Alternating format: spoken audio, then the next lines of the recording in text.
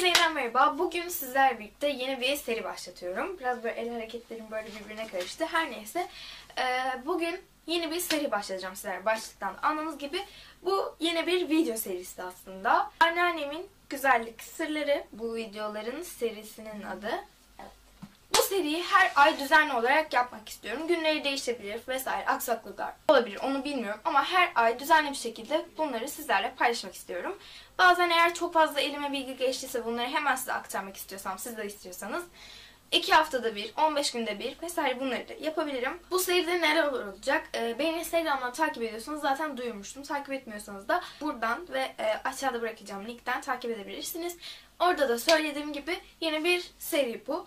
Bilmeyenler için semester'da, yani bu anda, yani şu anda, yani anneannem şu anda burada ve benim anneannem Almanya'dan buraya geldi. Orada böyle güzellik adına çok fazla tecrübesi, çok fazla bilgisi var diyebiliriz. Ben de bu yöntemleri neden sizlerle paylaşmayı düşündüm. Daha doğrusu fikri bana anneannem verdi. Ama sonuçta video benim videom değil mi? Yani mantık. Bu videoların ilk serisine şeyle başlamak istedim. Pahalı nemlendirici kremler. Daha doğrusu cildin asıl nemi nasıl kazandırılır? Bununla başlamak istedim. YouTube'da mesela böyle nemlendirici kremlere gereksiz yere çok fazla para veren insanları da görüyoruz. Tabii ki de canınız istiyorsa yapın yani. Onu bir şey diyemem ama benim konuşacağım konu cildin asıl nemi. Yani cildin aldığı nemin asıl sağlıklı ve parasız olanı.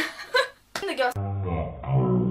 Ben yüzümde nemlendirici olarak bebek kremleri kullanıyorum. Hem cildime hiç zarar vermiyor hem de yumuşacık ve pürüzsüz yapıyor. Şimdi ben böyle nemlendirici kremleri aldım. Tamam, bu videoyu çekerken bu kadar nemlendirici kremlere sahip olmak biraz saçma. Cildin asıl nemini nasıl kazandıracağımızı ben zaten size uygulamalı olarak da göstereceğim.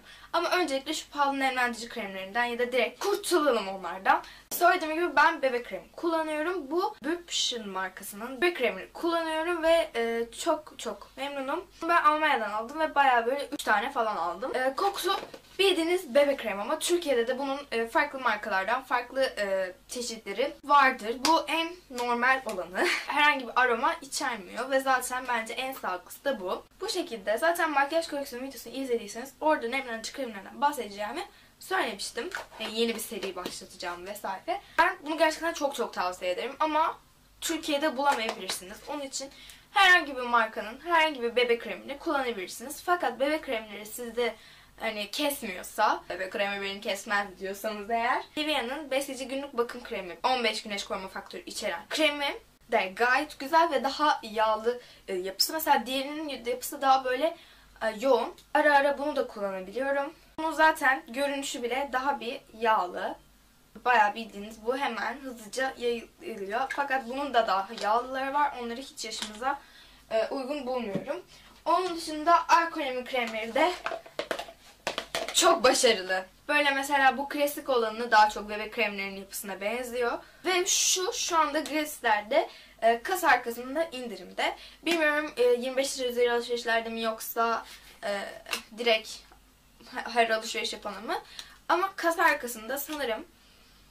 Bu onun aynısı. Bir saniye, bu onun aynısı zaten. Yoğurt and Blackberry. Evet, tamam. Yoğurt da böyle. Bunun Türkçesi, bu da yabancısı yani. Bu küçük boyu, sanırım bu da daha çok gelişmiş. İngilizceleşmiş. Evet. Tasarımı şöyle gördüğünüz gibi değişmiş. Ama bunlar genel olarak aynı kokuyorlar ve hisleri, nemini falan her şeyi aynı. Yapıları, rengi de aynı. Lilamsı renkleri tamam aynı bu ya. Aynı krem bu. Bunu Gratis'te gayet indirimli bir şekilde alabilirsiniz. Şu an hala devam ediyor mu bilemiyorum ama ben aldığımda sanırım 6 lira, çok da atmak istemiyorum ama indirimli bir fiyata Gratis'lerde kas arkası olarak alabilirsiniz. Bunu da herhangi bir nemlendirici kremden bahsediyoruz bu arada.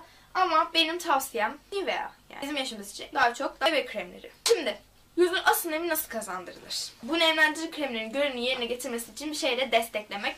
Bütün o pahalı nemlendiricilerin kat kat önüne geçiyor. Yani eziyor geçiyor, gerçekten net bilgi. Anneannem Almanya'daki öyle güzellik etkinliklerinden vesairelerden işte uzun tecrübeler üzerine bunları öğrenmiş.